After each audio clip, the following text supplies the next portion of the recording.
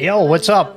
For anyone that doesn't know, hey, I'm Steve or Schiller, and I started doing Top Shot content like way back when, super early, and ran the whole Twitch partnership thing. And I think I was the first person ever to get a Twitch partner for being associated with NBA Top Shot, but it wasn't in any official capacity. So it was just covering that, and I kind of saw a realm where the demand for Top Shot was crazy at the time, and there was only X amount of people doing content. So one Friday afternoon, I just quit on my boss and then went into that. So that was kind of interesting, and just been sticking with the NFT space ever since. And I appreciate you guys having me out to talk here.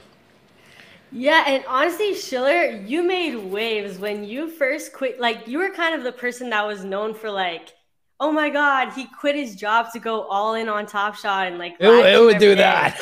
It was like a big deal.